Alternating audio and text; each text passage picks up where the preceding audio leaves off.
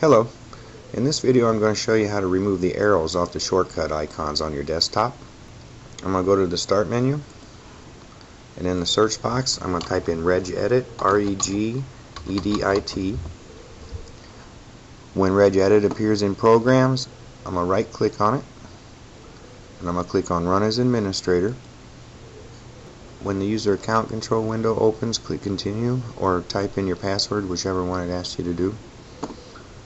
And now I'm in the registry editor. I'm going to open HKey classes root, and then I'm going to click on Edit, and then click on Find.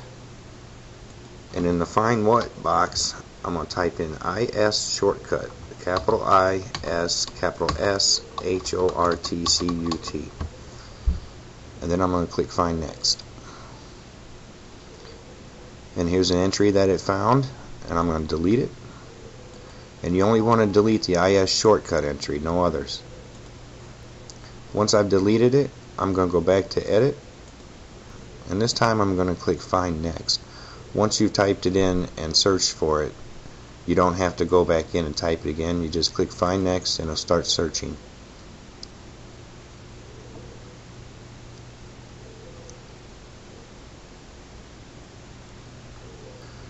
And it found another one, so I'm going to delete it. And I'm just going to keep repeating the process until it doesn't find any more entries. All the entries have been found and deleted, and it's telling me finish searching through the registry. So I'm going to click OK, and I'm going to close regeditor. And right now the shortcuts still have their arrows, so I'm going to restart the computer. Anytime you edit the registry, you have to restart the computer for the changes to take effect. The computer's restarted, and there's no more arrows on the icons on the desktop. And that's how you remove the arrows from the shortcuts on your desktop. Thanks for watching. Have a good day.